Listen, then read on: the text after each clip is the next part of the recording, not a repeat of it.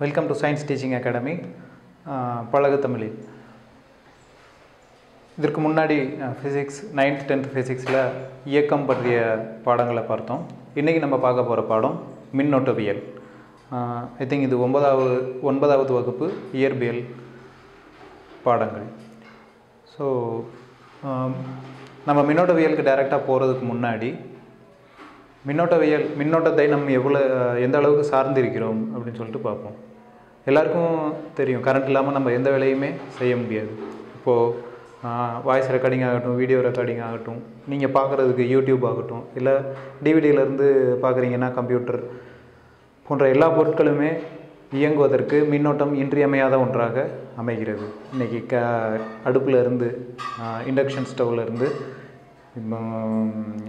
Electric heater குளிக்கிறதுக்கு, எல்லாவற்றிற்குமே வந்து மின்னோட்டம் ஒரு மின்னாற்றல் இன்றியமையாத ஆற்றலாக அமைகிறது.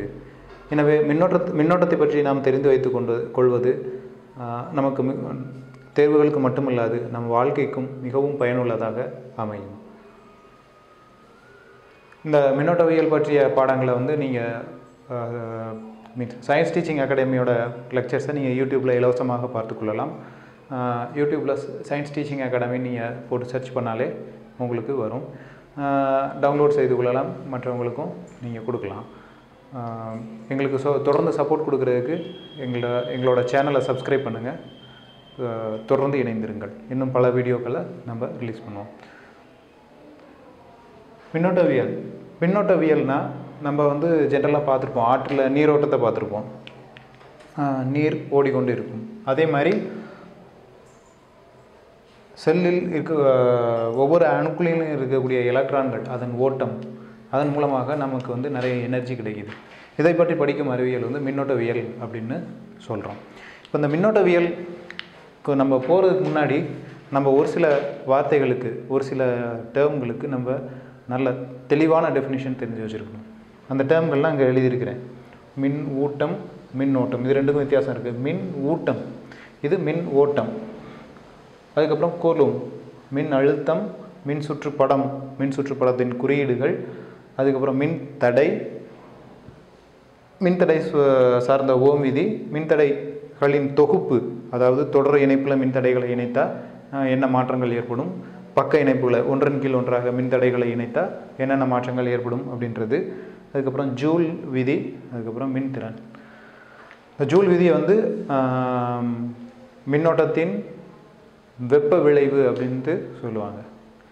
உதாரணத்துக்கு நம்ம எலக்ட்ரிக் அயன் பாக்ஸு, அதுக்கப்புறம் வாட்டர் ஹீட்டர், இதெல்லாம் பார்த்திங்கன்னா கரண்ட் போகும், கரண்ட் பாஸ் ஆகிறதுனால நம்மளுக்கு ஹீட் ஜென்ரேட் ஆகும். ஸோ இது வந்து மின்னோட்டத்தின் வெப்ப விதி அப்படின்னு சொல்லுவாங்க.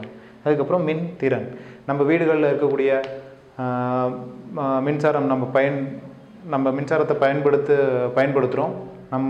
நம்மளுடைய பயனீட்டை அளக்கக்கூடிய கருவிகள், மீட்டர்கள் வந்து மின்திறனை தான் அளவிடுகின்றன. ஒரு யூனிட், எத்தனை யூனிட் மின்சாரம் ஓடி இருக்குது, அதுக்கு இவ்வளோ ரூபா சார்ஜ் அப்படின்னு சொல்லிட்டு எழுதிட்டு போகிறத நீங்கள் கவனிச்சிருக்கலாம். அது வந்து மின்திறனை அளக்குறாங்கன்னு அர்த்தம். லேட்டராக நம்ம இதில் பார்ப்போம், அதோட வந்து கிலோ வாட் அவர் அப்படின்ற ஒரு அழகால் அளப்பாங்க. அது எப்படி வருது, என்ன ஏதுங்கிறத நம்ம தொடர்ந்து 1 by 1 பார்த்துக்கிட்டு இருக்கோம்.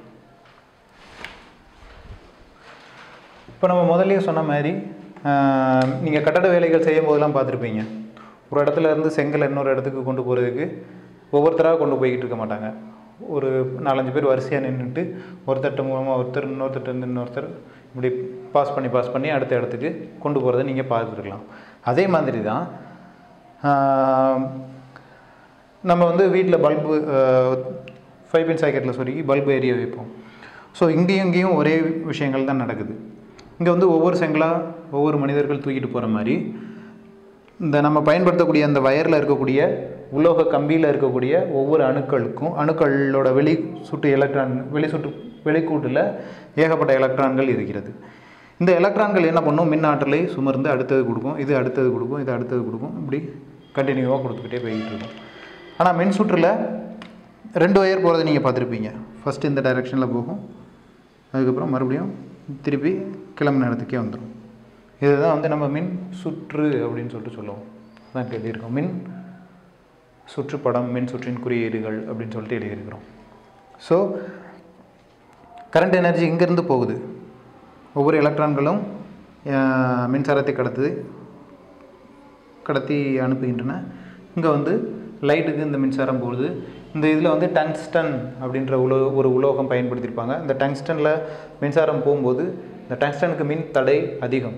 எனவே மின்னாற்றலானது அங்கே ஒளியாற்றலாகவும் வெப்ப ஆற்றலாகவும் மாற்றப்பட்டு திருப்பி எஞ்சி உள்ளது வந்து இங்கே திருப்பி ரிட்டர்ன் வருது. ஸோ நம்ம இந்த விளக்கத்திலேருந்து நம்ம மின்சாரம் எப்படி கடத்தப்படுகிறது அப்படின்றத புரிஞ்சுக்கலாம். அதே மாதிரி மின்சாரம் கடத்துறதுக்கு வோல்டேஜ் டிஃப்ரெண்ட், அதாவது மின் அழுத்த வேறுபாடு இருக்கணும். நீங்கள் பார்த்துருப்பீங்க, பேட்ரி பார்த்துருப்பீங்க.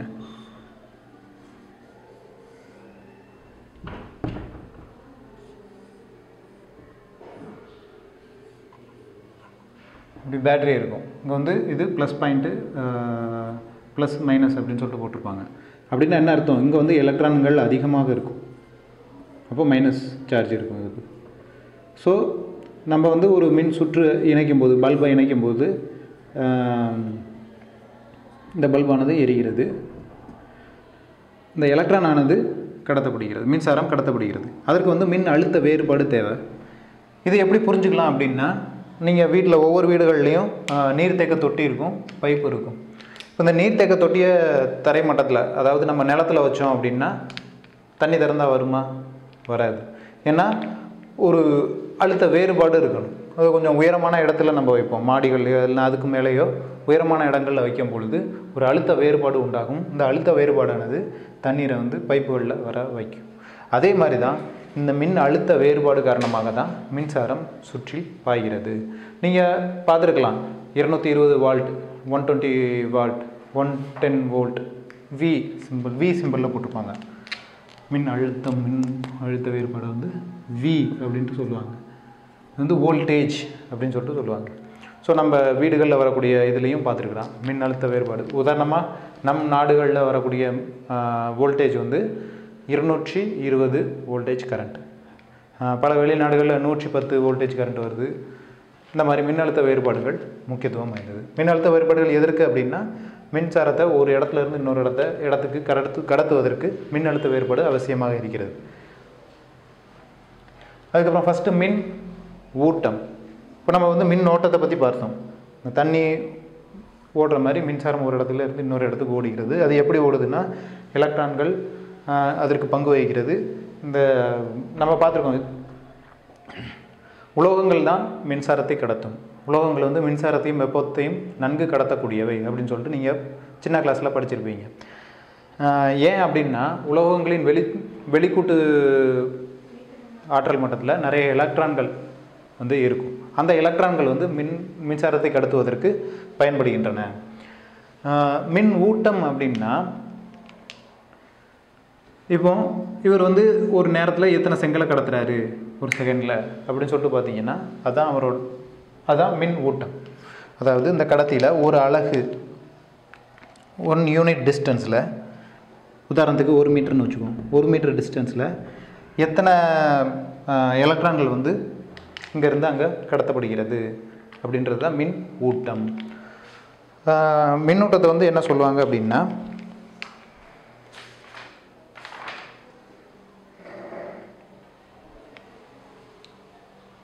அதுக்கு முன்னாடி நம்ம கூலும் அப்படின்ட்டு பார்ப்போம். கூலும்னா 6 × 10⁻28 எலக்ட்ரான்ஸ்.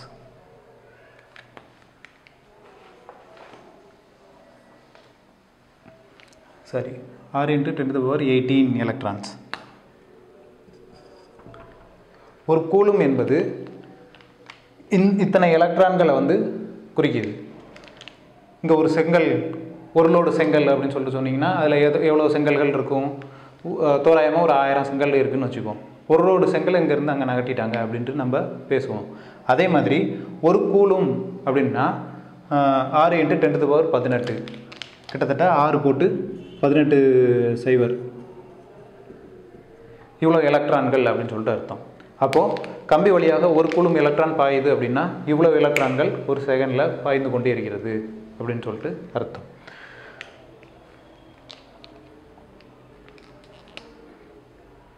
ஸோ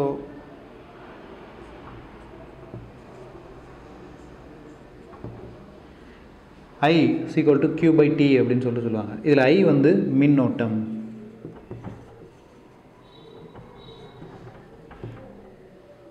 Q வந்து மின் ஊட்டம்,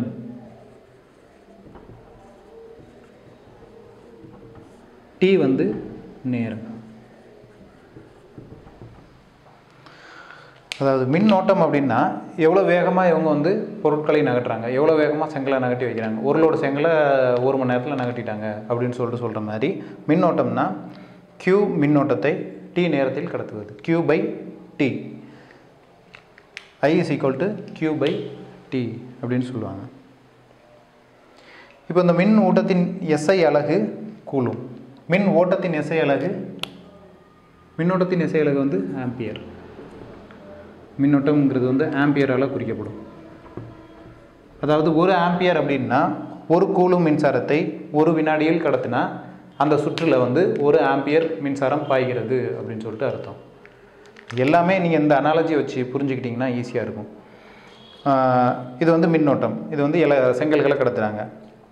இந்த மின்னோட்டத்தில் எத்தனை எலக்ட்ரான்கள் ஒரு செகண்டில் கடத்தப்படுகிறது அப்படின்னு சொல்லிட்டு நம்ம பார்த்தோம் அப்படின்னா அதுதான் அதுக்கு கூலும் அப்படின்ட்டு உதவுது. கூலும்னா 6 × 10⁻18 எலக்ட்ரான்ஸ். அதே மாதிரி இங்கே ஒரு லோடு செங்கல் அப்படின்னு சொல்லிட்டு சொல்லிக்கலாம். அதே மாதிரி இங்கே வந்து எவ்வளோ நேரத்தில் கடத்துகிறாங்க, இதுவும் எவ்வளோ நேரத்தில் இந்த வேலையை முடிக்கிறாங்க அப்படின்னு சொல்லிட்டு இது தெரிஞ்சுக்கலாம். மின் ஓட்டம் அப்படின்னா 1 ஆம்பியர் அப்படின்னா கரண்ட், 1 ஆம்பியர் கரண்ட் அப்படின்னா 1 கூலும் மின்னூட்டத்தை 1 செகண்டில் கடத்தக்கூடிய இது ஒரு மின் சுற்றில் பாய்ந்தது அப்படின்னா அது வந்து 1 ஆம்பியர் கரண்ட் அப்படின்னு சொல்லிட்டு சொல்லுவாங்க. அதே மாதிரி தான் இதுவும் ஒரு லோடு செங்கலை 1 மணி நேரத்தில் எடுத்து வச்சிட்டாங்கன்னா இவங்க வந்து 1 ஆம்பியர் கரண்ட்டு, 1 ஆம்பியர் அளவுக்கு இவங்க ஒர்க் பண்ணுறாங்க அப்படின்ற மாதிரி நம்ம நினச்சிக்கலாம். ஸோ நம்ம மின்னூட்டம் பார்த்தாச்சு, மின்னோட்டம் பார்த்தாச்சு, கூலும் அப்படின்ட்டு பார்த்தாச்சு. மின் அழுத்தமும் நம்ம முதலே சொன்னோம். மின் அழுத்தம் வந்து எதற்கு தேவை அப்படின்னா மின்சாரம் ஒரு இடத்துலேருந்து இன்னொரு இடத்திற்கு மின்னூட்டம் கடத்தப்படுவதற்கு வோல்டேஜ் டிஃபரன்ஸ் தேவை, மின் அழுத்த வேறுபாடு தேவை. 2 முனைகளுக்கு இடையே, இந்த கம்பியில் இந்த 2 முனைகளுக்கு இடையே வந்து மின்னழுத்த வேறுபாடு இல்லை அப்படின்னா மின்சாரம் பாயாது. உதாரணத்துக்கு டேங்க் வந்து மேலே இருந்தால் தான் தண்ணி பைப்பில் வரும். இப்போ டேங்க் இங்கேயே இருந்துச்சு அப்படின்னா இது 2க்கும் அழுத்த வேறுபாடு இருக்காது, அதனால் டேங்க்கில் தண்ணி வராது, பைப்பில் தண்ணி வராது. அதே மாதிரி மின்னழுத்த வேறுபாடு. அதுக்கப்புறம் மின் சுற்றுப்படம்.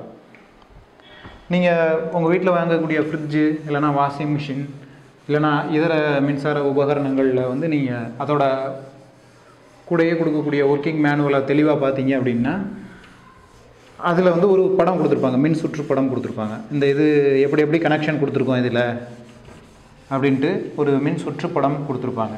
அதை கூர்ந்து பார்த்தீங்கன்னா தெரியும். பார்க்கலன்னா மறுபடியும் உங்கள் வீட்டில் இருக்கக்கூடிய மின்சாதனங்களை எடுத்து நன்றாக கூர்ந்து பாருங்கள்.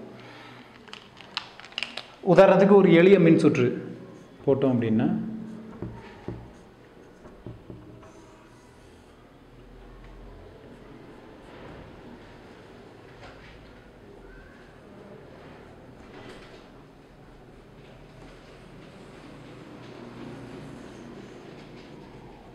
இதுதான் வந்து ஒரு எளிமையான மின் சுற்று.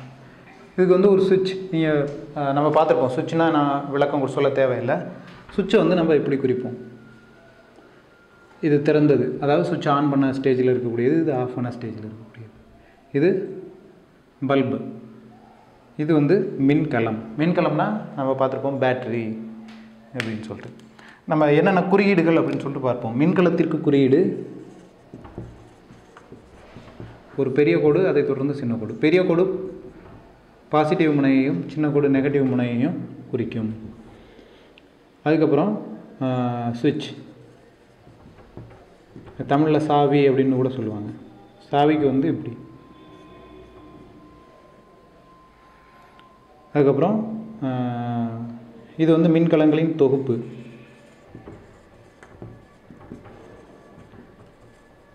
பல மின்கலன்கள் ஒன்றை ஒன்று அடுக்கி வச்சுருந்தாங்கன்னா இப்படி போட்டிருப்பாங்க. இப்படின்னா என்ன அர்த்தம்னா 3 மின்கலன்களை ஒன்றை ஒன்று அடுக்கி வச்சுருக்காங்க அப்படின்னு சொல்லிட்டு அர்த்தம். இது வந்து விளக்கு.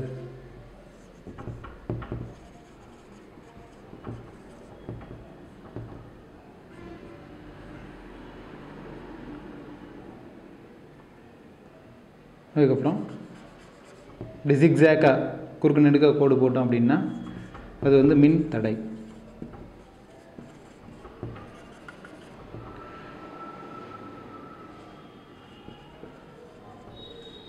மாறுபடும் மின்தடை அப்படின்னா இப்படி போட்டிருப்பாங்க. அதுபோக 2 லைன் கிராஸ் ஆகுது அப்படின்னா இப்படி போட்டிருப்பாங்க. இது ஒரு லைன், இது ஒரு லைன், 2 லைன் ஒன்று தொடாமல் கிராஸ் ஆகுது அப்படின்னா இப்படி போட்டிருப்பாங்க.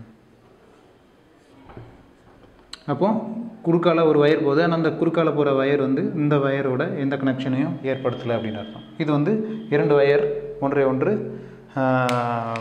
கனெக்ஷன் ஏற்படுத்தி போகுது அப்படின்னு சொல்லிட்டு அர்த்தம்.